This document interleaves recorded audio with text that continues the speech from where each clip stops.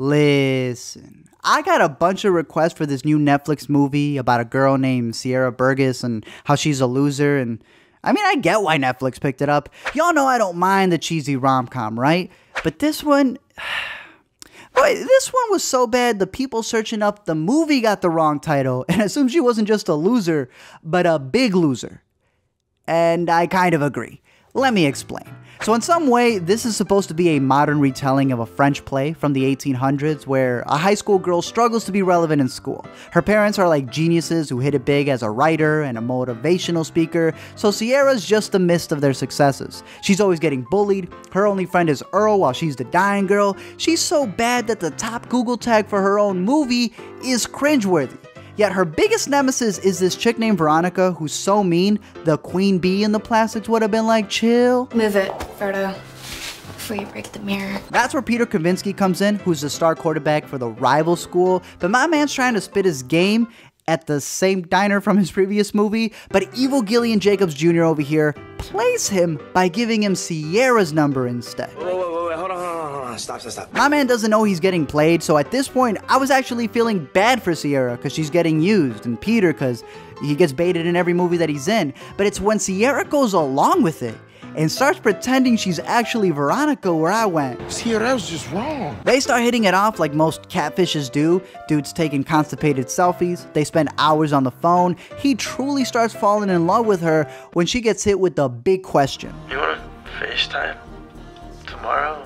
I mean, it'd be nice to see you. Somehow her and Veronica made a deal with each other that Veronica needs tutoring, so the real Veronica was going to help her out, and she decides to do the FaceTime call with her while Sierra's on the other end of the camera telling her what to say. It's like Black Klansman, but without the racial repercussions. At this point, it's clear that Sierra Burgess is a loser, right? But for all of those who are like, no, you got to give a girl a chance, you don't know how difficult it is, she does this. And you are?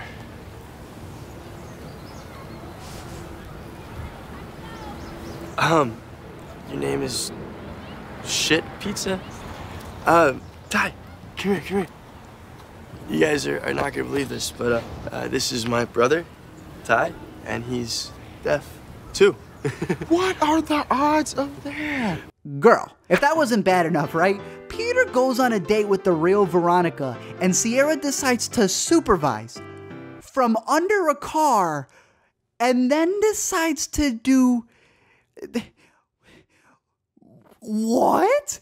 Listen, y'all women need to learn about consent. How did he not tell the difference between Vanna White's hands and the Michelin's? My man here is being used and he has no idea what's going on, right? Like, Bruno, this is why you gotta look. Why were they open? Speaking of rape, they end up going to this party where Veronica not only gets used by her real boyfriend, but there's this random shot where this happens. I love your poodle.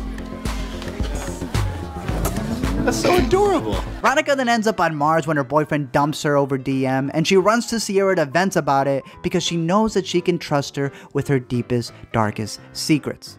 Sierra releases her deepest, darkest secrets. Thing is that Sierra catches Veronica getting a taste of the goods, and so she decides to hack Veronica's Instagram account and post that private screenshot. And it's like, girl, that's illegal.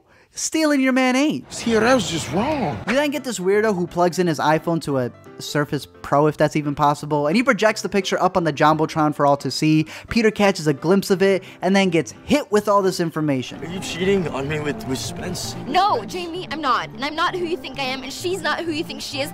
She's been pretending to be me, and I've been pretending to be her, and she's been catfishing you this entire time. No. Wait, hold on. Stop. He hits them with the thought be gone, these thoughts be split, and Earl reminds her, Sierra's just wrong. Everything falls apart, and then... And it just doesn't. Somehow this turns into a High School Musical where Sierra fixes everything with a song, since earlier in the movie Veronica told her that she liked her voice, and Peter, who just got catfished by 2 people, gets shown this song and then he decides to ask her to prom. You're my type. You are exactly my type. How? By the end of it, you realize that it doesn't matter how much of a messed up person you are, right? You can be pretty, you can be not pretty, as long as you can sing and mildly offend one subgroup, you might get your own Netflix original show. Thank you guys for checking out this video. I'm curious to know your thoughts down below in the comment section. I know a lot of you guys like this. I'm not one to get offended by really anything. I only get offended when it doesn't deliver, when it's not as funny. So that's what I'm gonna tell you. You can't have it both ways, right? You can't make a character, you know, you want them to be likable and they do unlikable things. Like, you gotta get it all the way, right? Are they a likable person or are they completely despicable? You gotta go all the way with it. Other than that, I'm curious to know your thoughts. Any other ones you want me to cover? Don't forget to comment, like, and subscribe, or you'll end up in the upside down with Barbs.